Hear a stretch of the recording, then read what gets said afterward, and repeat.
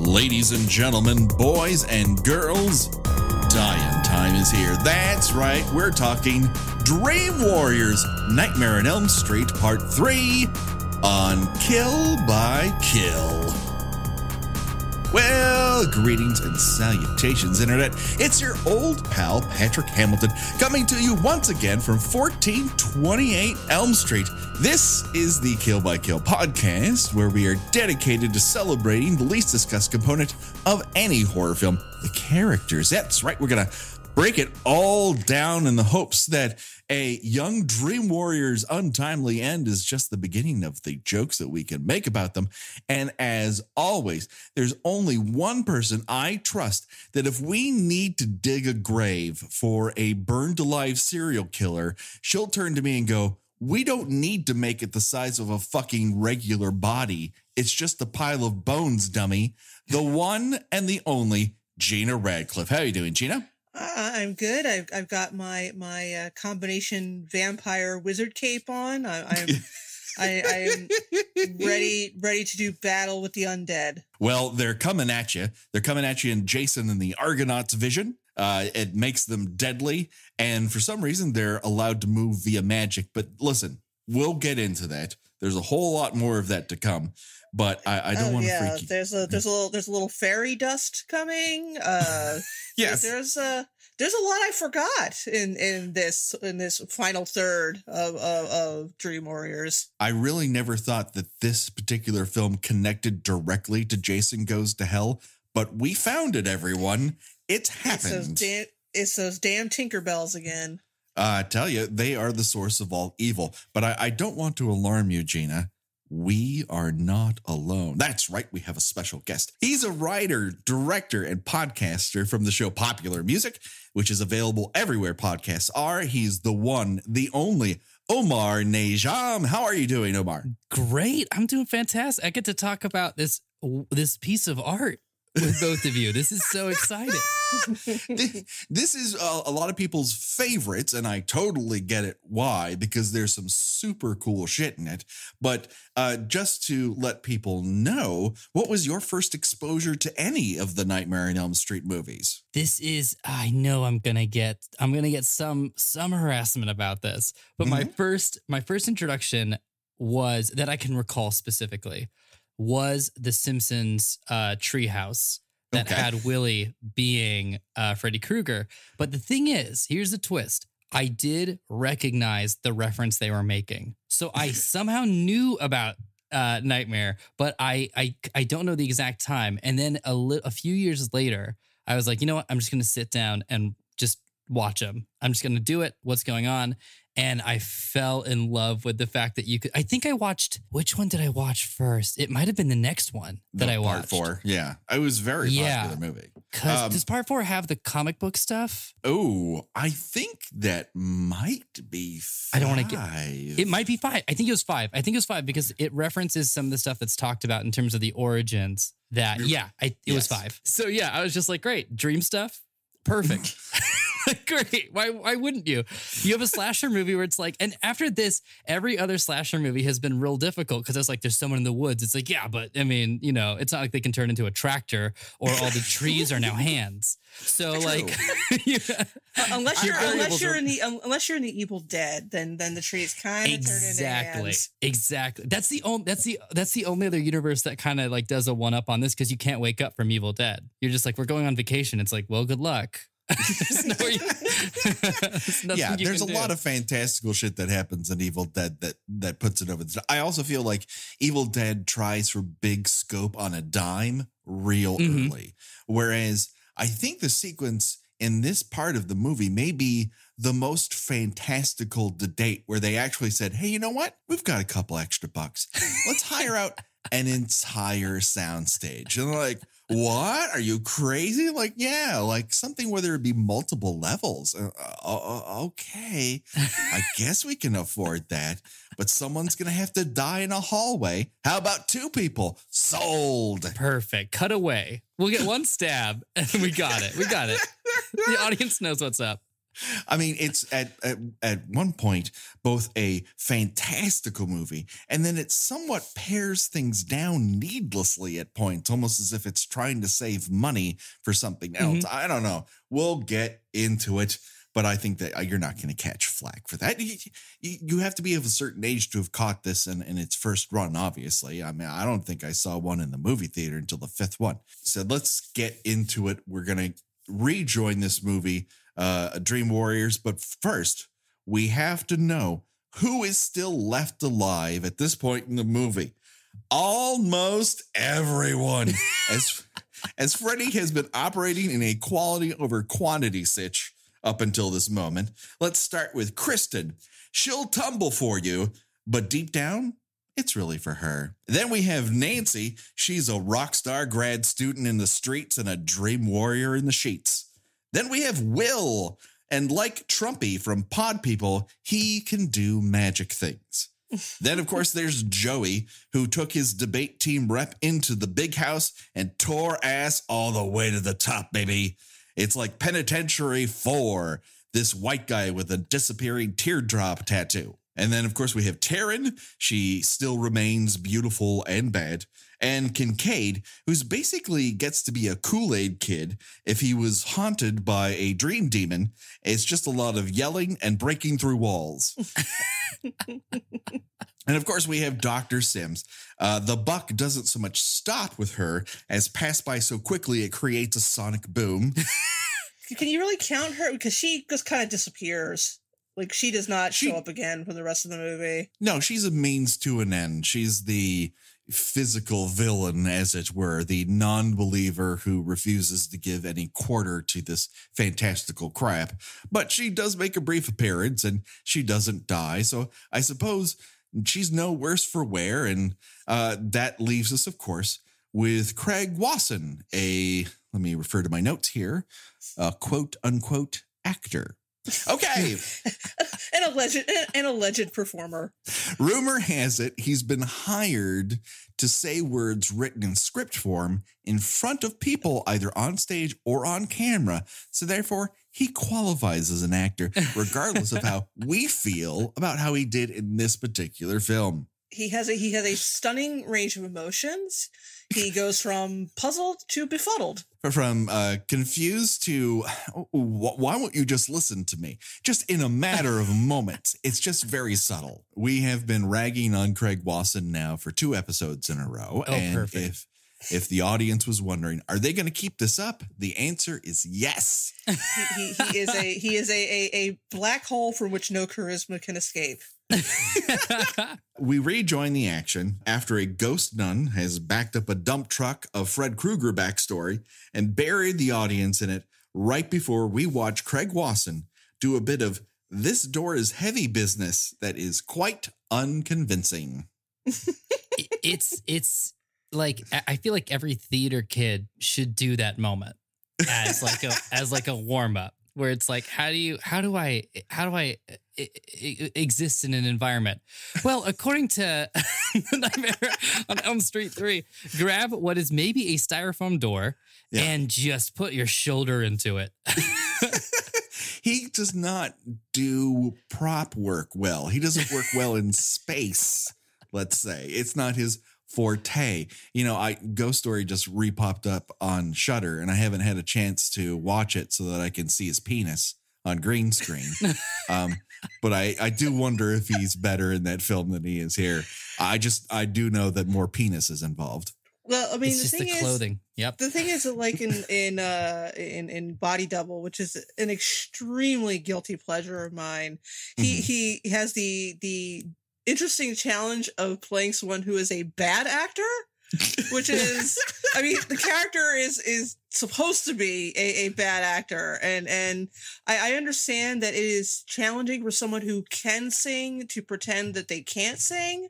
Mm-hmm. I'm just wondering if it's difficult for a bad actor to be bad at acting like a bad actor. Right. I do remember he kind of had these slightly open mouth sort of, kind of like when you play fetch with a dog and then you fake them out and they just sort of look like, the fuck? Where's the stick? Why do you still have it? Just that sort of like, mixture of confusion and betrayal and a little bit of fear. Like he just sort of woke up that morning on a soundstage and was like, well, this might as well happen. Oh, poor Mr. Watson. I'm sure he does a lot for charity. He apparently has quite a fruitful career narrating audiobooks, which is probably a much better use of his talents. Maybe he comes across with when you don't see his face, everything like suddenly comes to life. And without that visage and that weird curly hair that's set in hockey mode, perhaps it's more convincing that you don't have to see him 24/7.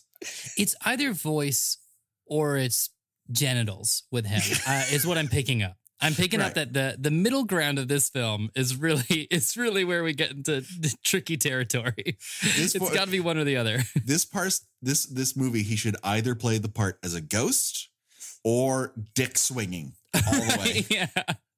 And to be honest with you, I'd rather have the latter. But let's get into some partial nudity. Let's cut to Nancy, who is urging Freddie to let Joey, the teardrop killer, out of his coma state, only to have Fred send Nancy a message via chest chat to, quote unquote, come and get him, bitch. Now, this is going to be a little awkward for Joey if he does in fact live through this and convince a real woman to take his shirt off. Like, that's a weird convo you're going to have with someone who just agreed to sleep with you. Like, why are you keeping your shirt on? Reasons, shirt comes off. What do you mean, come and get me, bitch? Who the fuck are you? Door slam. This is my romance. That's when you get the cover-up tattoo that says Thug Life. Right, exactly. It's going to be one hell of a typeface. Yeah. Right. I think he does, spoiler alert for a movie that I haven't watched, but he does live until some part of part 4. And I don't remember if he takes off his shirt in it, but I'm going to be really interested to see if he scars up or heals from his giant chest tat of come and get me, bitch. Written in witch hazel font. Meanwhile, Dr. Sims sedates Kristen after a very hard to understand screaming session in the hallway and condemns her to the quiet room. Did either of you understand anything that came out of Kristen's mouth during that scene? Nah, she was like in full Tasmanian devil mode. That's a good way to put it. I agree with you there. It's like a pitch only dogs can hear. I think maybe if you slowed it down and reversed it, maybe you might call up a demon. I'm not sure. You get the real message. I just love the communication of like, I get it because things are being thrown. Mm-hmm. And Doc just like barely dodges, like turns to watch it fly by. It's the most casual, just like, nah, I'm not going to get hit. It's not going to happen. No, she doesn't have much of a pitching arm. This is not her strong suit. She was on the local softball team for high school. So everyone is safe. The only throw that I've seen that's worse, of course, we might hearken back to the original first scene of Friday the 13th, in which a woman throws an empty cardboard box to the side of a camera in hopes that she does not hit it. And they're like, perfect. Moving on. We got it. It's in the can. We got it. We got the shot. Got it in one. There's a lot of got it in one in that movie and this one too. Elsewhere, a different part of the city, which very much looks like North Hollywood, I think. Yes. Craig is driving Nancy around and he, comes out with the information that he's learned from Ghost Nun. We've got to bury Freddy in hallowed ground and only one man and his hair that's so real, he can swim in it. And only he knows the truth. He knows where that body is buried. So let's cut to the Little Nemo's bar for ex-husbands who want to drink good and forget other things good. It's time to re-meet the detective with an elective for smoldering good looks. The one, the only, John fucking Saxon. And if you don't add the fucking, you're not really saying his whole name. It's on his driver's license. It's very true. It's his government name. Now he makes out you get a check written out from him. It says John fucking Saxon right at the top. If you try to cash that in without that, the bank is like, no. Yeah. Sorry, it's I don't know who this is. This is clearly a forgery. This is fake. This is fake. Yeah. The only person with an account here is John fucking Saxon. Did you get the check from him? Because he withdrew all his cash to buy shots of alcohol to mix with his cans of Miller. So that is one of those things I have never done. And granted, I grew up Mormon, so I might not be the most experienced drinker on the face of the planet. I no longer suffer that affliction. But I have never done the whole beer back with a shot of whatever. Is that something I need to do, Gina? No, you do not. I mean, it's sort of like, well, I have this steak, so I'm going to have a chaser of this, McDonald's hamburger. All right. Well, I think that's a good enough answer for me. I'm going to ask you both, and I don't know, Omar, when the last time you saw the original was, but I'll ask it anyways. You may or may not know the answer, but Gina probably will have an opinion here. Who plays a better drunk, John Saxon or Joyce, his ex-wife? Oh, Joyce. Absolutely. Joyce. Yes. You don't that charisma that John Saxon brings to being whiskey drunk doesn't do it for you to the quite same degree. He doesn't seem all that different than he was in the first movie. He kind of glowering and angry. He just doesn't seem all that different. Whereas Joyce had that moodiness down, where she was alternately kind of motherly and then sort of like dismissive. She kind of I think that Ronnie Blakely was trying to be a little method with this slasher movie supporting character. Like, she based this character on a real person, or she was drunk off her ass every day of shooting. Who knows? She's just sauced on set. Yeah. I mean, she was very method and just got completely plastered on Schlitz every morning. Not to get too far into the film, but there's like a moment where I believe he drives a car. Yes. And then it was only a few minutes for me later that I was like, wait, he shouldn't. Whatever. It's 1987. It wasn't a thing yet. My memory serves, drunk driving was still a crime at the time. Right. Especially he's definitely one of those. Drinking makes me a better driver. Yeah. Right. Yeah. I can see the road better. Everything slows down for me. Oh, you know somebody who's claimed that, do you? Okay, I've heard some things. I've been around long enough to hear that one.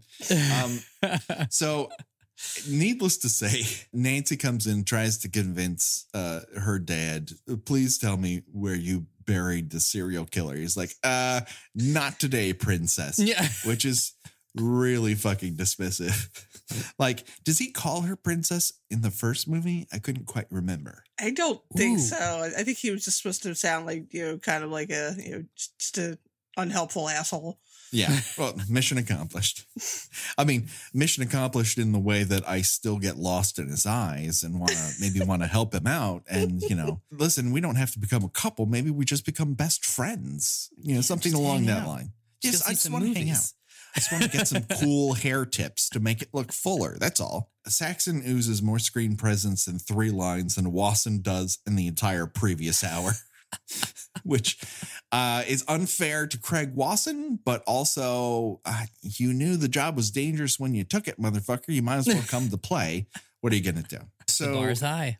The bar is very high. But we get Craig Wasson gets a call from his agent telling him he's no longer allowed in the business. And then he gets another page saying there's been an incident. The kids are saying they've drugged Kristen and they've put her in the quiet room. You have to come quick.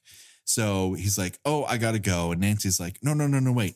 I'll do that part. And once again, this is my main problem with the third act of this movie. Nancy should be fighting Freddy in the real world.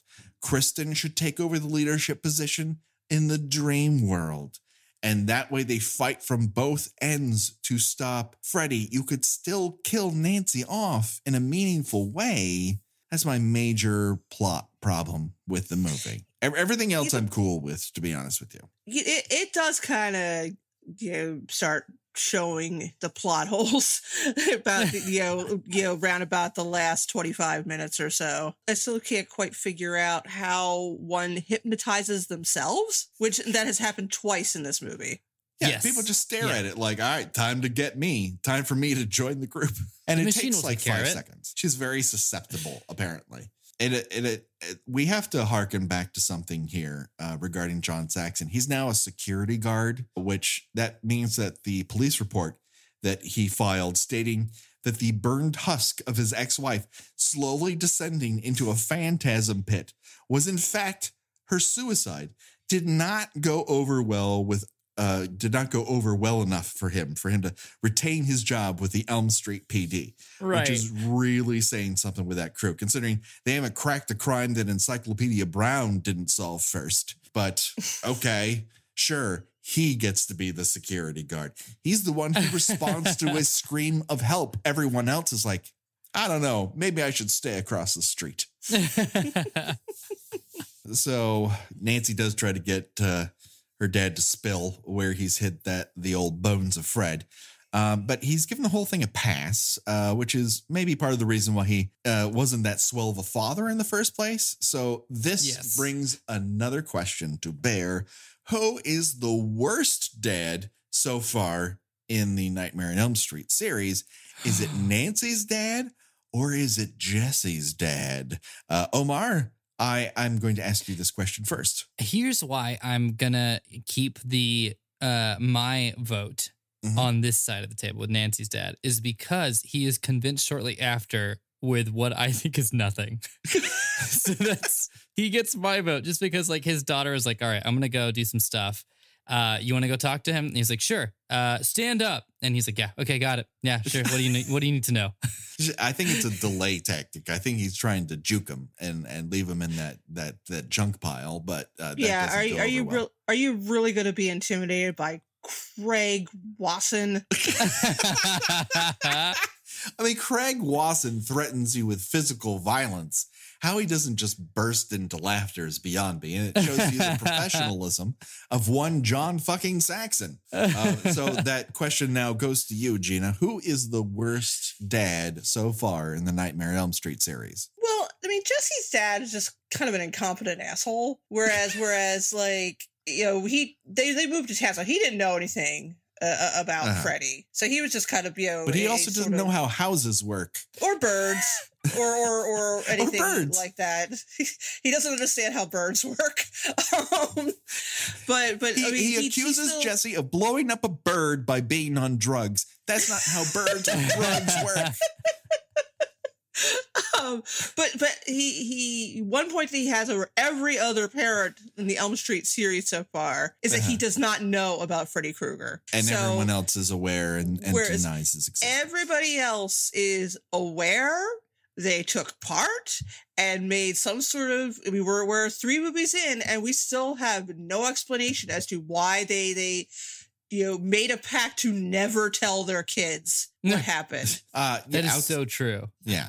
Outside of the desire to remain, not looked upon like a murderer in their children's eyes. Yeah, but once they start dying off, they should probably pony up that info. Yeah, don't make your kids feel like that they're going crazy. They're gaslighting their own children. Right. I mean, they know what's causing this. But there's like, no, you're just imagining it. Well, I think you want to tell them. And again, we talked about this. You don't think you'd be kind of impressed if one of your parents told you that they got together with a bunch of other parents and killed a child murderer? I mean, I would think that was kind of cool, honestly. I mean, to date, the coolest thing about my dad when I was growing up is 1, he owned a Porsche for about 5 years. 2, he had an excellent mustache.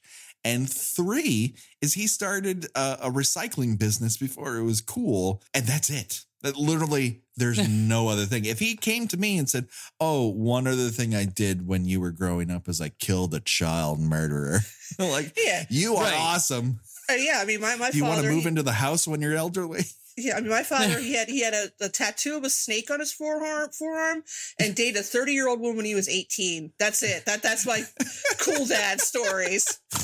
And you know, my dad hung around with bikers. He absolutely, if he came to me and said I killed a child murderer, I'd be like, yeah, that's on brand. Yeah, that checks out. Yeah, 100%.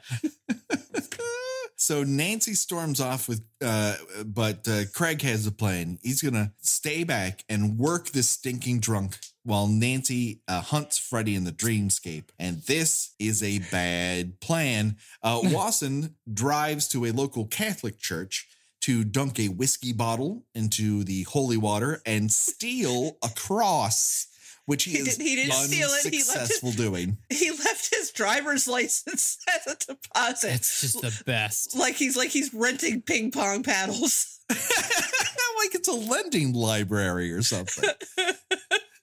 It's my favorite. Like he gets caught and the priest is like, "What are you doing?" And he's like, "Oh, I just need this." Like, I feel like if you explained to a gentleman of the cloth in church that I have to go fight an abomination of God, they wouldn't be like, "Oh yeah, give me your lease license." Like they would be like, "Yeah, 100%. What can I help? Like, what can I? This is my job." Like I do sermons, and then on the side, I stop demons that are hunting down children. Yeah, what do you I need? Should come with. Maybe you should have him there on site during this. Yeah, I've done this before. Yeah.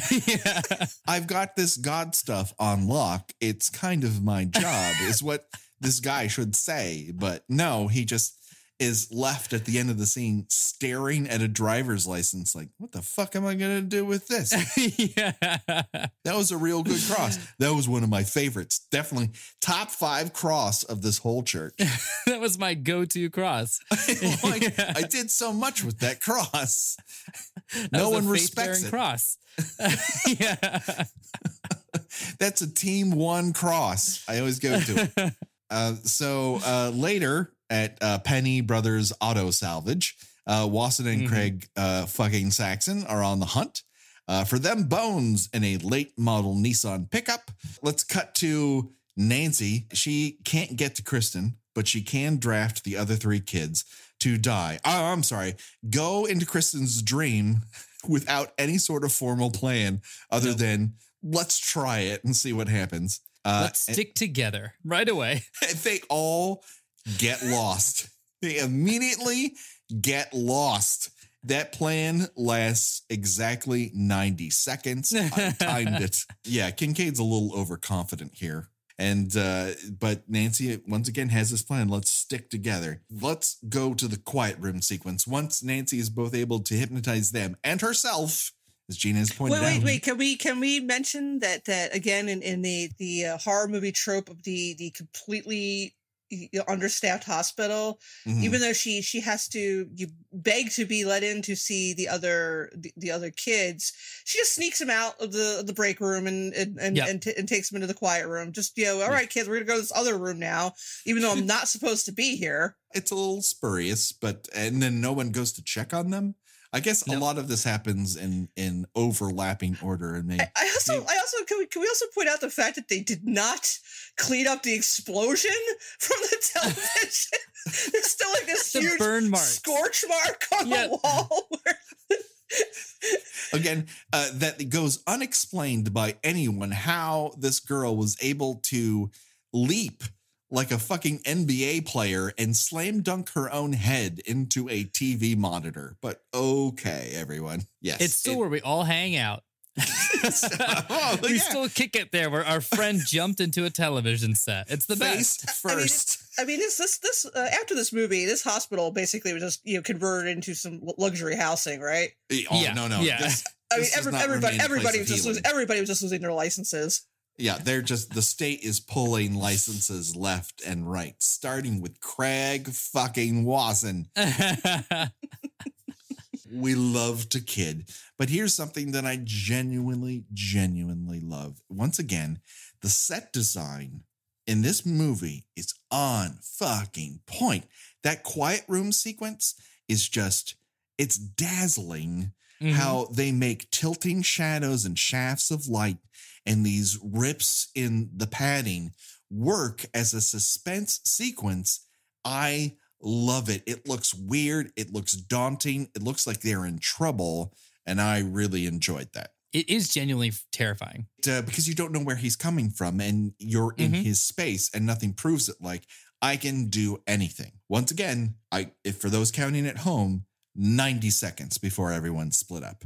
And 9-0.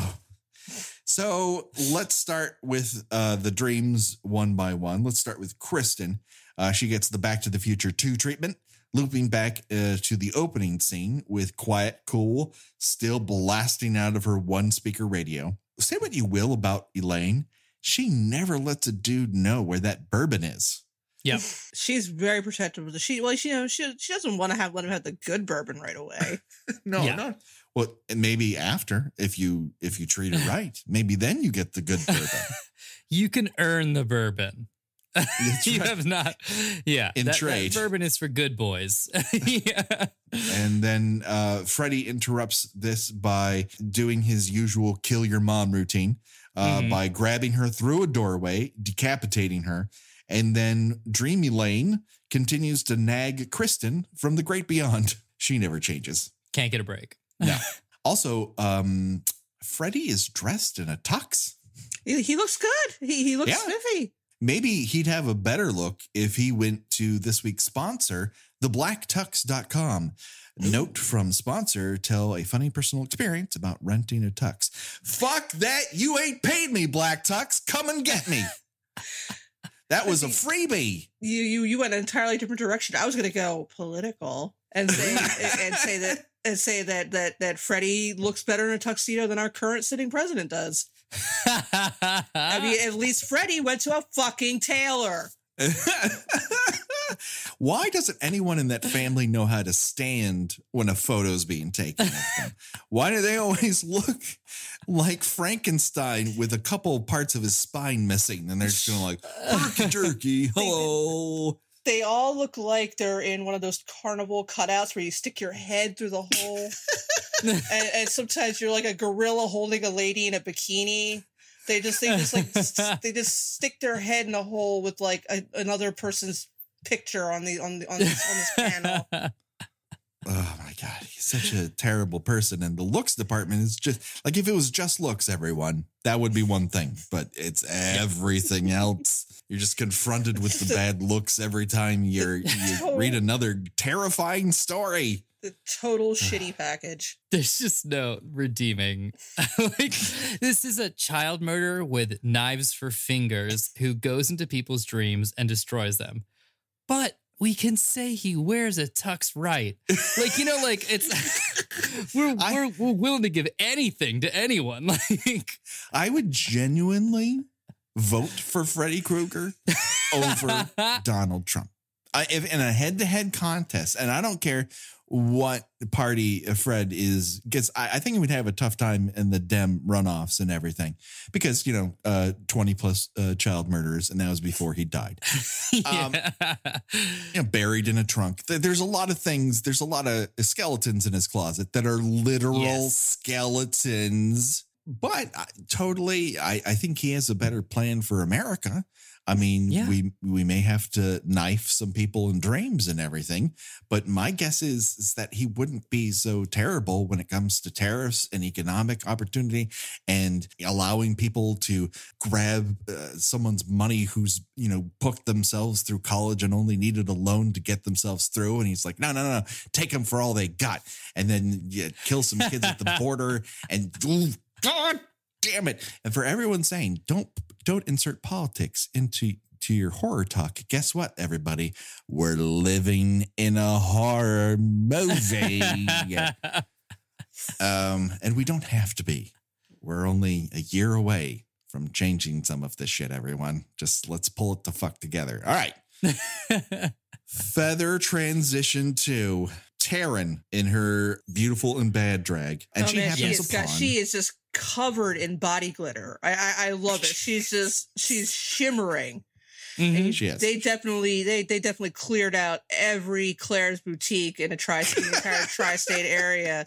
I bet she smelled like just like that fake grape smell. It must have been wonderful. Scent of lip gloss. Yeah. Mhm. Permeating every nostril on that set. I know that deep down they were going for that X-Men Storm circa the Mutant Massacre storyline.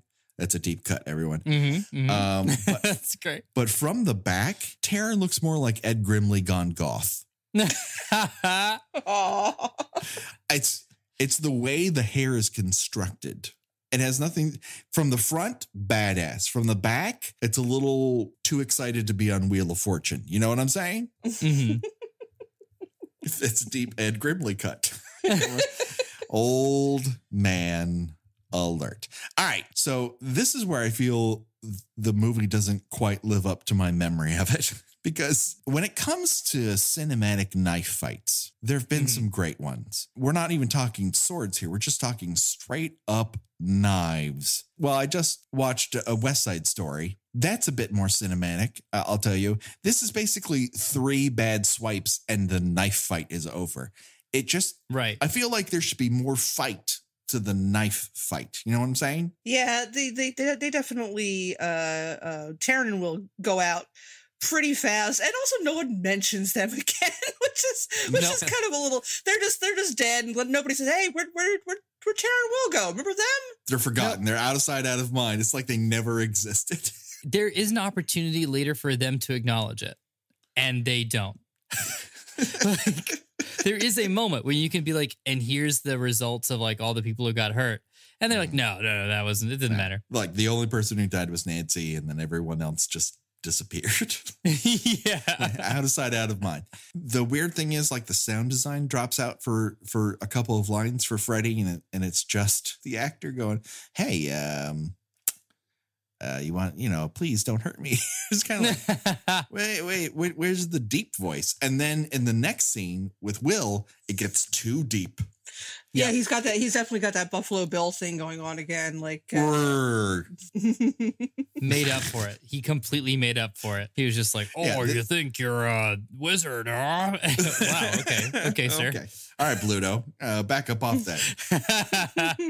He transforms his hands into drug needles, and then which looks like with the Taryn- drug. It looks like the drugs are Windex. yes, it's a big street drug. Everyone loves injecting Windex. It's huge, super popular in 1987. The arm effect is pretty gross and pretty effective with her track marks opening up. That was pretty icky. And he comes at her with his palms down at first, which I don't quite like. He saw that her arms are vertical. Everyone, they're up and down mechanisms. They're not really side to side. So he really should have come at it with his palms, towards his face, or the opposite, either one. Yeah, but probably more natural with your palms like facing you, and jabbed her. But instead, he goes sideways, horizontal, and then turns. See, you notice that. I noticed that Freddy doesn't know how drugs work. No, he doesn't. He's like, rolling his eyes back in like some sort of orgasmic swoon, and then says, "What a rush!" Like, Freddy, she the one that got the drug. All right, never mind. Yeah. I mean, He there's just no seems like a mutual square. taking of the Windex here, but he's just like, oh yeah, here comes that hit. It's like, no, Freddy, no. That's you. Yeah. Yeah. You are the giver of the drug. Yeah, well, Yes. yeah. But do we need But Freddy to be sexual? We don't need Freddy to be sexual. Not necessarily, but like, who could blame him? Like, she's a total babe, and she has a lot of body glitter on, and you know how attractive that is to red-blooded men. That thick layer of glitter. That it's like Dazzler, just all the time. She's like one more coat away from being a Twilight vampire. But that's neither here nor there. R.I.P.D. Taryn. We will miss you. We needed more scanner veins. They give her a couple scanner veins, but not nearly enough. we will miss you more than the other characters in the movie do, apparently. Top of the list, as far as I'm concerned. So feather transition to an enchanted hallway. That's right, everyone. In your dreams, you can do anything and be anywhere. Well, you know where Will's going to face his greatest fear? A hallway. A hallway, a slightly bowing hallway. A hallway with a changeling wheelchair in it. Yeah, and yet the changeling wheelchair is way more scary than this for multiple reasons. This comes off a bit ableist in the cold light of day. I mean, yeah. I mean, let's on the real to real. It's not necessarily intentional. These are different times, but come on, like I just don't. Yeah, I mean, he's flat out taunting this kid because he can't walk. Yeah, that's not cool, Dream Demon. I mean, child murder of 20 plus children. Make fun of him being a big old nerd. Don't make fun of him because he can't walk. Yeah, I mean, the not walking thing that can't be helped. The thing is, Will's able to evade this wheelchair. He only gets one cut on his leg, but he rises up like a regular vampire with a very big collar. And cloak I was like, wait a minute, that's not a wizard cape. No, he's Count Chocula with wizard powers. I mean, there are many reasons why I wanted Omar on the show again. First of all, he's a very funny guest. He's game for all our goofiness. You genuinely love horror, but you are also the closest thing to a wizard master that I, quote unquote, internet know. So my question to you is, what did Will do wrong, and what is the better play to defeat a dream demon? So he shot. Okay, so because he does like a spell blast, right? Yeah. Mm-hmm. Some kind of green snake of flying out of his fingers. Yeah. I mean, I really do feel like you could cast Hold Person first. Mm-hmm. So Freddy can't, although Freddy might be able, see, Freddy has magic. That's, I think, the biggest error here is like you're fighting magic with magic. But then it should be a duel of magics. That's my thing. Yes. Like, if you're going to go, I'm going to come at him with magic, and he's like, well, fuck this. You know what? I'm going to change your environment, or I'm going to come at you a different way, or I'm going to make the wheelchair into a transformer. Like, it should be a magic on magic fight. Yes. Not, I attack you with green snake animation. Yep. And he's like, get this off of me. Let me lift you very high up into the air. Exactly. And now I'm just going to physically do this. I'll see that wire. And I'm just going to physically pick you up. And this becomes his thing in this movie. Gina, do you remember him picking people up by the throat in all the other movies? Like, this is my go-to gag. No, I think he just might have seen it in another movie and said, that looks cool. Let me try that. Like the lift and stab, yeah. The last thing he saw before he was burned alive was Star Wars, and he's like, "I'm gonna do that. I'm gonna Darth Vader these motherfuckers. I'm gonna put that in my little murder file." Tink tink, slam. Well, it's definitely now. I mean, Freddy doesn't entirely count because he's a supernatural being, but that is definitely a common trope in both horror and action movies that does not and could not carry over into real life, because I don't think there's anyone who could pick up another person by their neck. I mean, maybe a child, but definitely not another adult. But it looks super cool, so we're going to keep doing it. Also, people have the ability to kick even when being choked. That's the other thing. You really expose a very vulnerable area to lots of toes and pointy shoes. And I feel like most people in that position would just start kicking as hard as they can. And no one in this movie seems to get the concept you can kick back. If you are stuck in a Freddy attack situation, I know it's scary. It's kind of like when you fall on ice, you're going to get like shock. But the thing is to keep your head, because the next few seconds are crucial. Remember, you got arms that are now close to his face, and you have legs that are all over up on his body.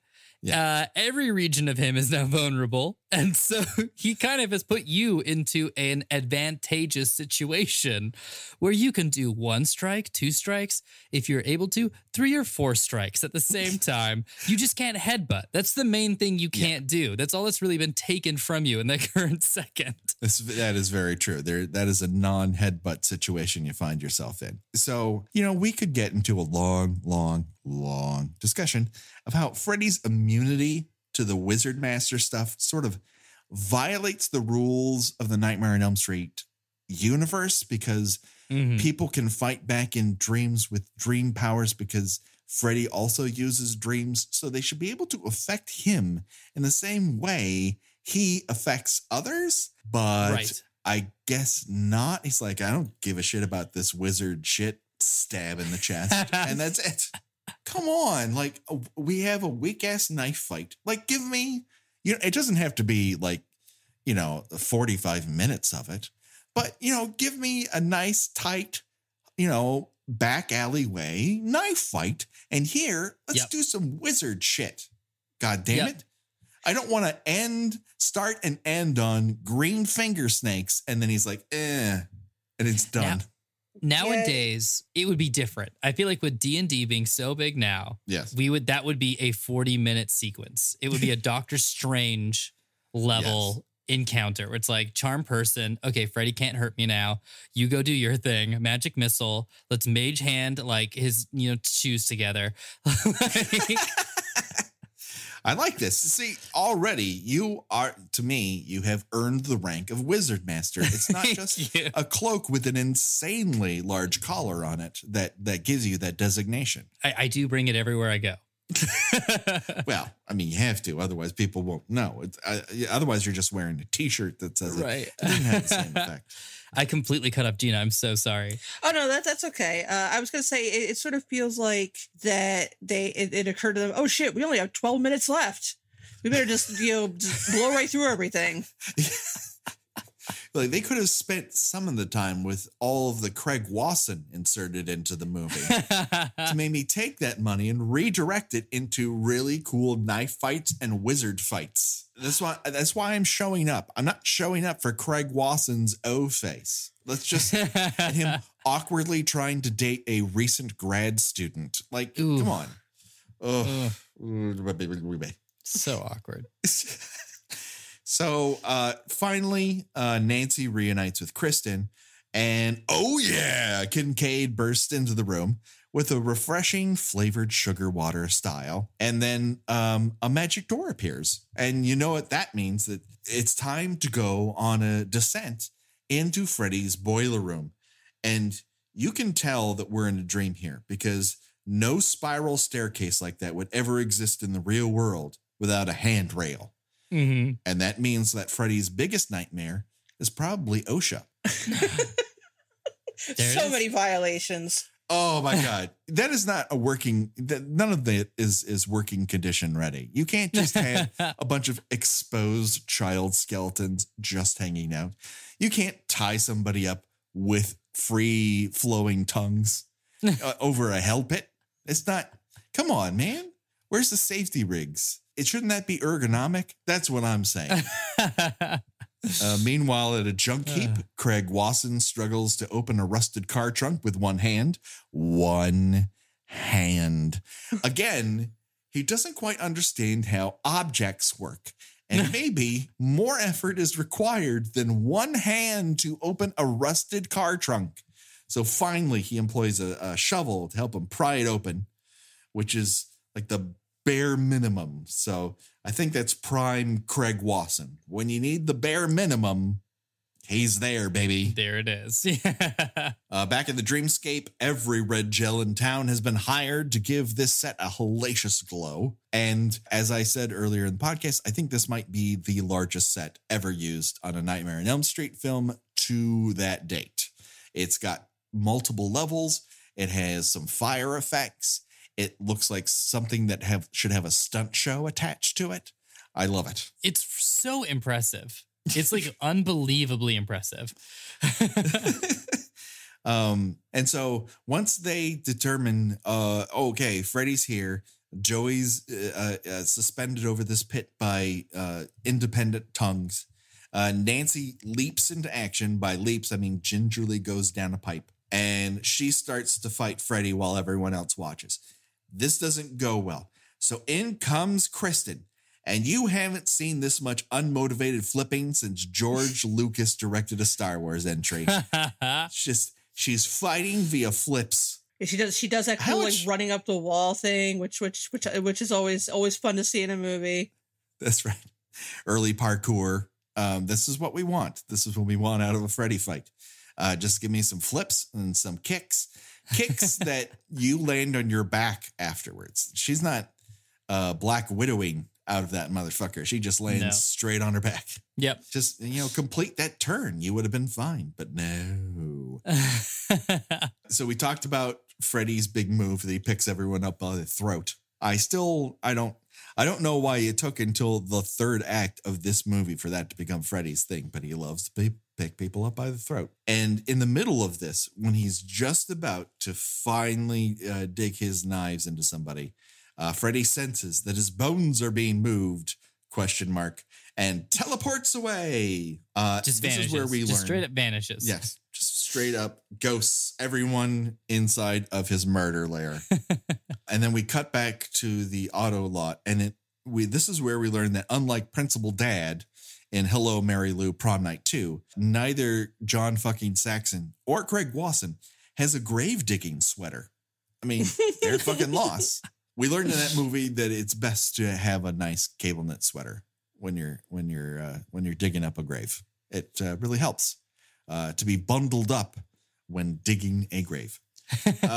So Freddy uses his well-established telekinesis powers, see balls in Freddy's Revenge, and he starts up a bunch of junker cars and topples an entire stack of them onto that poor late model Nissan. And this is where we begin the Jason and the Argonauts portion of this movie, as his skeleton fights people, and it's pretty cool. Yeah. I mean, there's definitely some moments where you could see that it is not actually connecting with the human actors, but it's pretty neat looking. It is pretty neat looking. And I'm not entirely sure of this because I rewound it a couple times, but it certainly looks this way to me, that Freddy's skeleton picks up John Saxon by the balls and throws him. Yes. Okay. Yes. So these are two new things we've learned about Freddy. One, likes to grab throats. Two, likes to grab balls and throw people by said balls. Once again, Freddy, balls. It's 2 movies in a row. If there are balls in movie 4, we've got a trend, everyone. And just like that, Saxon lands on a jagged piece of metal. And good night, sweet prince, and your beautifully outlined eyes that I desperate to stare deeply into. John Saxon, you'll be missed in this franchise, but we will get to see him briefly a little bit later on. So keep that in your back pocket. So now what I really need from the listeners is this. Someone on this godforsaken earth needs to make a gif of Freddy celebrating the fact that he has slashed and buried Craig Wasson. Someone make this happen. Why does this not exist? Listen, are you sick of on Twitter of me always using Jason busting through a door as my go-to gif? Well, make this happen and I'll swap it out. Like I'll have something else. So I need happy. Freddy celebrating so in skeleton form. Yeah, he's so happy. Like it's genuine joy he's experienced. He's carrying on like his team won the big playoff. Also, yeah, why exactly? Why did they dig such a giant fucking grave? They know it's a bag of bones, right? You don't need something 6 feet wide. Dig a hole, motherfucker. Just a hole. It doesn't need to be. It's massive. You're so right. It's like this gigantic trough. They wasted so much time digging a giant, it's not World War I trench warfare. Like just dig a hole. Maybe they thought they were going to drive one of the cars on top of it just to make sure. Sure, why not? I like this idea. We now cut back to Kincaid, Kristen, and Nancy, and teardrop tattoo murderer Joey, as they become trapped in a hall of ornate mirrors because Freddy's not a basic bitch. He's not bringing you that carnival feel. Like, these are ornate fucking mirrors. And he attacks them out of every single one. And they all get pulled into these mirrors. And I don't know what happens on the other end of them. I assume it's bad. We don't really know. But he's at least going to separate them from one another. And this is when Joey, after all this time, yells, which makes his superpower some sort of Black Bolt Sonic thing. Exactly what I said.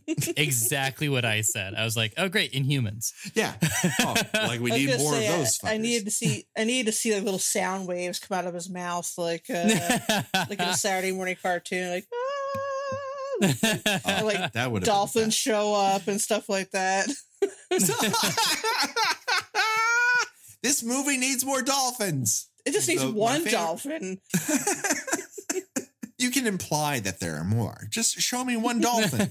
Johnny Mnemonic does me the favor of showing me a fucking dolphin. So my favorite part about the sequence is when they all bust back through the mirrors. All the stuntmen who are portraying those three characters are covering their faces. Mm-hmm. So like take notes, Freddy's Revenge. Cover your fucking face if you're a stunt person. It's like in Spaceballs where Patricia Arquette's character stands up. It's like a guy with a blonde wig and a mustache. Yep. It's exactly that. And I mean, it's not an obvious dummy, so that's minus points from Gina. She loves an obvious dummy. Definitely. But, I just need to see just a store mannequin just like thrown through a mirror. Stand by, everyone, because out of nowhere, John fucking Saxon arrives on a cloud of fairy dust to let his only child know that he has died. Yep. Died via crotch throw. Well, he doesn't tell her that. I mean, that's kind of a bummer. I just want to let you know, Nancy, he just like that tells while you were here in this dream, Freddy's skeleton picked me up by my balls and threw me into a jagged piece of metal. And I don't blame you. It was my fault. I didn't have my tetanus shots up to date, so we know how that goes. So I've crossed over to the Rainbow Bridge. My heart could not take the jagged piece of metal, and my balls could not take his skeleton hands. And so I must cross over now. He's like Tinkerbell, only that he has all of his own hair. What are you saying? That is all John Saxon's hair. It's not anyone else's. I don't know what you're implying. I mean, they might have grown his hair like in a petri dish and then apply it to his head. But yeah, this scene, I blocked it out. I'm like, oh, okay, that we're having like, a moment where she's, seeing, because I'm normally in most movies, I'm a sucker for any scene in which a character who has died like appears like the whole ghost thing at the end, where he like just shows up at the end to like tell her he loves her and then ascend to heaven or whatever. I'm Niagara Falls for any scene like that. But in this one, I'm like, oh no, this can't be what this scene is doing. Yeah, I mean, we're not going to start playing Unchained Melody here. And yet the methods are not that far apart. Here's the thing, though. It turns out, Gina, it's not actually John fucking Saxon. It is Freddy. What? And he is pulling a whammy on old Nancy, which actually brings up more questions than it answers. First of all, yes, I guess this implies that Freddy can arrive and disappear out of a scene in fairy dust. Why doesn't he use that more often? I ask you.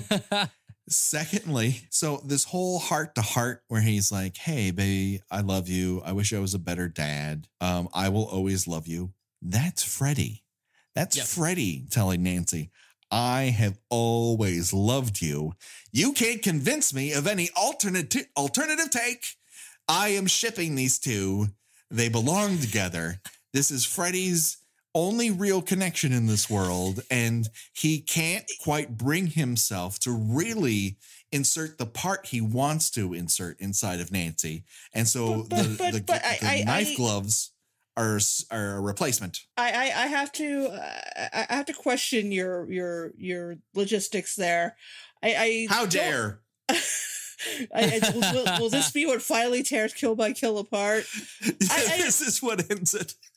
I just don't know that, if I wanted to tell someone how I felt about them, that it's particularly if it was romantic feelings, I don't know that I would appear to them in the form of their parent.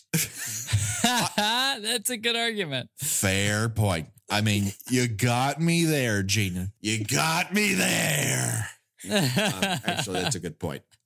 I retract my previous statement, and I apologize to the members of our audience for my wild speculation. If maybe Freddy does have like a sort of paternal, because he plays the part a bit too well. I 100% pick up what you're saying. He's a little too into that, where I'm just like, afterwards, I think that he was apologizing in some weird way, where he was just like, I think I did let you down. I let you down as a Freddy Krueger. I let you down by murdering your boyfriend and all your friends and your mom and your dad and everybody else you've ever known. Things just get out of hand sometimes. You know how it is. I don't mean it. Like, I got a problem, and I understand that now because I've been taking therapy in group with all the other kids. It's opened up a lot. The first step is admitting you have a problem. I'm at the stage now where I'm making amends for killing everybody you love.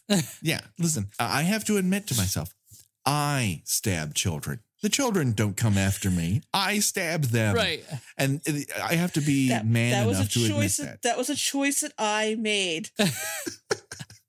So do you think that finally that guy who wanted to rap with him in Freddy's Revenge and the Poolside Massacre actually did get to him? I think he's like, hey, calm down, dude. What's going on? He saw the man inside him, the person he knows Freddy could be. Yep. The Freddy in the mirror, if you will. Oh my God. Let's make more Michael Jackson references. That is unproblematic in every single way, shape, and form. So with all of this heartfelt larce, Freddy returns to form. With Nancy dead, Kristen takes a wild leap at him, only to be felled by the worst stage fake punch I have seen in a long time. If you are going to fake punch somebody, you actually have to frame it in the camera where it looks like a hand connected with the face. You can't just, he just swipes and the sonic boom of his arm knocks her back. They looked at that and they're like, all right, we're good. Check the gate. We're done. Yep. Totally worked. Done in one. Moving on. So, while all this is taking place, Mr. Strongman and Sonic Voice Boy are still behind a fucking door, and they finally break through after Nancy's dead. And then Kristen is about to get slashed when Nancy rises from the grave like a proverbial Voorhees and pushes Freddy's own glove into his chest. Ooh. And this prompts Craig, I was beaten by a skeleton Wasson, to get up and casually push Freddy's bones into a very large grave and give the bones a consecrated burial, which he just so happens to know the words to by heart because he's just been to that many fucking funerals, I guess. Again, he could have used that priest. That priest could have been waiting in the wings, balls untouched by Freddy Krueger, to zoom in here with a rescue and consecrate that fucking grave like he's supposed to, but no. But I guess what Craig does is good enough, which if that doesn't tell you what Craig Wasson was known for in Hollywood, nothing will. Good enough. Freddy spins around as Jesus magic destroys him from the inside. Ooh. A more potent ad for organized religion I have yet to witness. And he then just disintegrates. And that's it. R.I.P.D. Freddy. I guess we'll never hear from you again. I'm just gonna clap my hands. Thank God we took care of that. Done and done. Done and done. We're never gonna have to worry about this guy again. We're gonna I hate Omar, I know you wanted to come back for another Nightmare on Elm Street movie. Too bad. There are no more because Freddy is gone. They took care of it. They just did it. Put a stake into that monster's heart. We're just gonna have to decide what franchise to move on to next. Kristen is sent off into a quote unquote beautiful dream. And then we cut to Nancy's funeral, with, hey, look at that. It's the same priest from the original movie. That's right. Same burial plot. So this lends credence to our favorite fan trope from the Friday the 13th movie. Gina, do you believe that Nancy is buried on top of Glenn so they can spend eternity in the ground together? Well, I mean, let's it's a little gross, but we're talking about a 5-year difference here. I mean, I don't know. They're just going to throw her on top of Glenn's bones. Well, does he have bones left? He was juiced. So that's basically, true. It's like a baggie with some fluids in it. It's an unintentional waterbed inside of his coffin. Who's the guy with the Terminator glasses in that funeral procession? Is that a callback to something? It's just a guy with Terminator glasses? All right. And then in the middle of this, Craig Wasson spies Ghost Nun and takes off after her in a very lumbering way.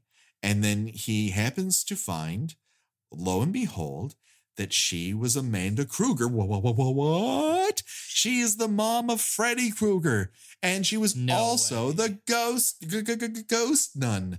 And she has a pretty sweet gravesite. I mean, not since Pamela Voorhees' Roadside Resting Place in Part 4 have we seen a gravestone so auspiciously placed. I have questions. No, they're not questions. They're more observations. The ending of this was very abrupt. Yes. Like, oh my God, you're his mother. Credits, Dawkins song. It's just like I feel like that's a reveal that should have been a little earlier in the movie. Mm-hmm. And I also don't know why the ghost chose to reveal herself to Craig Wasson. Yes. I mean, of all the people, I would think Nancy more than anybody else earns that sort of, revelation of Freddy's background. I agree 100%. I think it is the fatal flaw in the third act of this movie, which I enjoy quite a bit. Don't let our riffing and having fun with ever dismiss the fact that I genuinely like this movie quite a bit.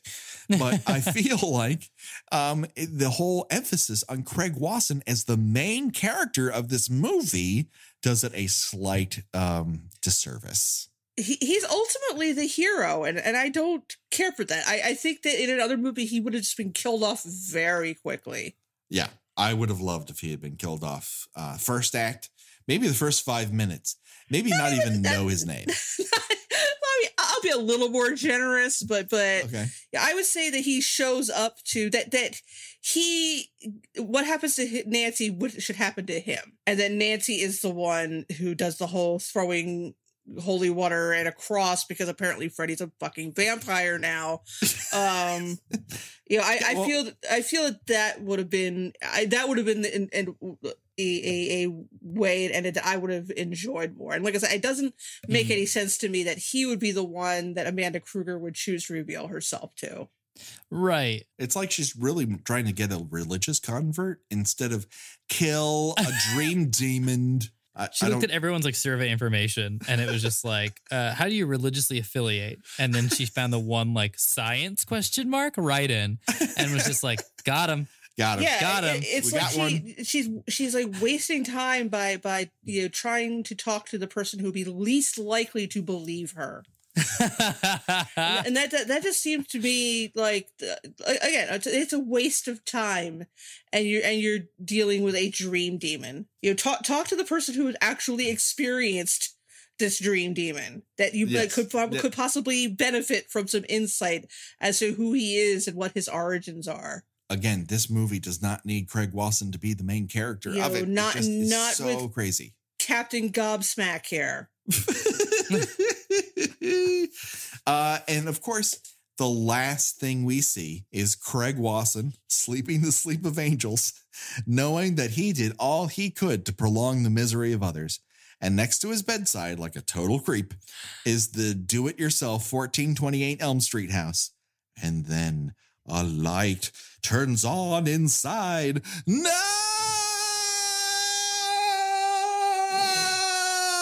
We might have to do more movies, Gina. Oh, no, but we don't have to do any more with Craig Wasson. No. Unless he has a cameo I'm unaware of. For being the hero, he does not show up in another single Elm Street movie. No, he is forgotten and removed from lore, and the rest of the films are like, let's not have a Craig Wasson type. Let's just focus on some blonde. Let's just have blondes, just an endless procession of blondes for the next 2 movies and see if that helps. But we will get to that. That is Dream Warriors, everyone. We did it. But before we go, well, we've had plenty of deaths in this episode because Freddy saved them all up for the last fucking episode. And so it's time to choose your own death venture. And so, as always, let's run down what's available for you. If you had to die in some way portrayed in this section of the movie, which one of these would you choose and why? Overdose via Freddy fingers? Just get stabbed, just stabbed in the chest, picked up by the crotch and thrown into a jagged piece of metal, dream stabbed, and then disintegrate via the power of Christ. And so, Omar, as our guest, I turn to you first for your answer. I am gonna go with, you know what? Surprise twist here. I am going to go with getting picked up by the balls. Wow. Okay. I mean, listen, you're John fucking Saxon in this scenario. So I understand it on that level. And he might be too drunk to realize what's happening to him. Right. That's right. You are toasted on cheap whiskey and Coors. So you've got that coursing through your system when you're picked up by a skeleton hand by your crotch and thrown across a junkyard into a jagged piece of metal. Who else can say it? Who else can say that combination of words? If someone said just one of those, that would be already impressive. So I'm going to go with it. I'm going to go with it for the conversation piece. All right. No, I understand that. Gina, what say you? I'm not a fan of needles, but I am very much a fan of body glitter. So I am going to say that I want to go out like Taryn. I hope that my body is found in a cool sort of like Patty Patty Smith and Scandal bodice and leather pants look. There's an old person reference for you, but I that's so I'm going to have to go with Taryn. I agree with you 100%. In fact, I'm going to back your play as much as I want to be John fucking Saxon. I think I want to be in Taryn's look more. First of all, I think I'd look great in a mohawk, even if it is a faux hawk. And the height on that thing, please. Plus, you're going out via a high. So, like, you're just kind of going to fade into it, really. And you get scanner veins, which who among us does not want scanner veins? Who doesn't want to get the big old scanner vein? That's totes cool for reals with a Z. And other ways that kids write that I guess make fun of when I used it, but not really because I'm a little jealous. Anyways, that pretty much does it for Dream Warriors. But before we go, why don't we tell everyone where they can find us, out there in the world? Omar, where can people hear more about what you do? You can find me on Twitter at Omar Najam, on Instagram, which is Omar Najam Film. And I think that's it. Also on Spotify if you want to. That's Omar Has Fun. And I mentioned that because, just to hop on that Spotify account, because I co-host a show called Popular Music with my friend Annalise Nelson, where we each week choose a pop song and dive into it. I talk about sort of like how that song came about and some fun stuff. And then she is a music genius.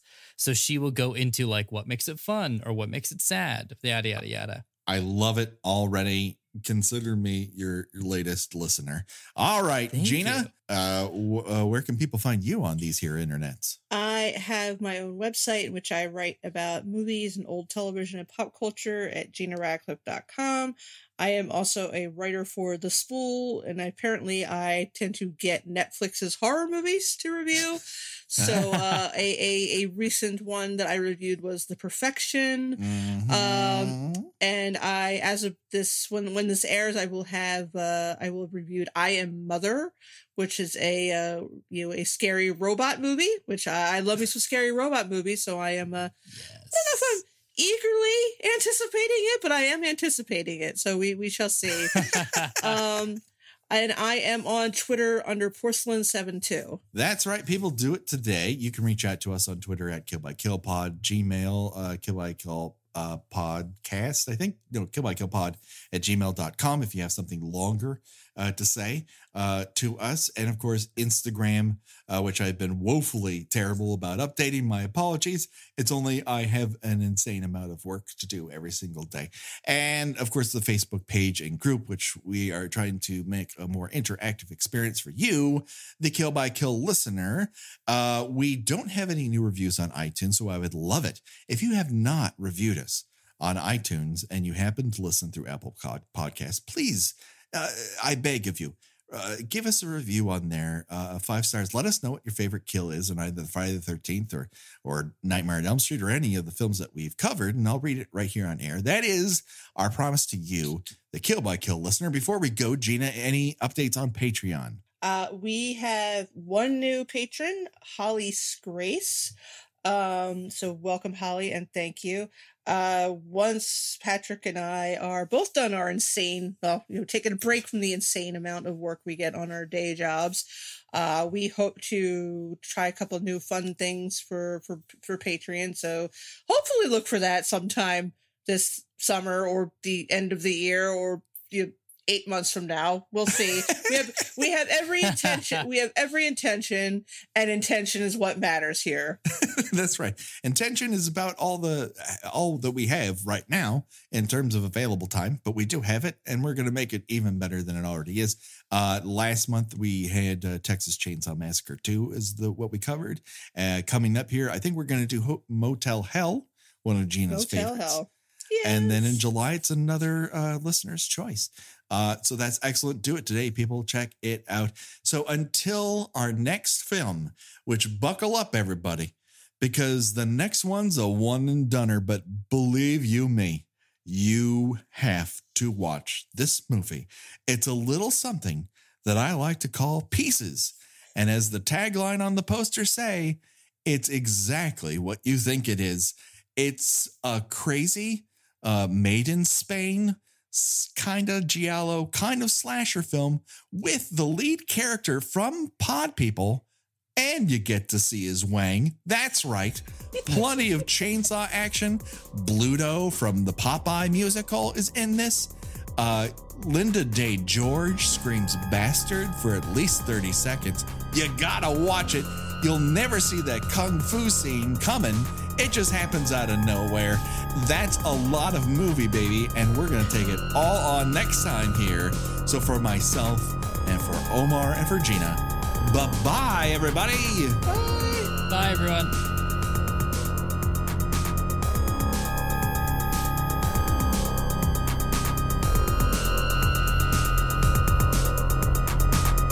Kill by Kill is produced by We Write Good and is intended for entertainment purposes only. A Nightmare on Elm Street is owned by New Line Cinema. No infringement is intended. Kill by Kill's logos were created by Josh Hollis. Visit him at joshhollis.com.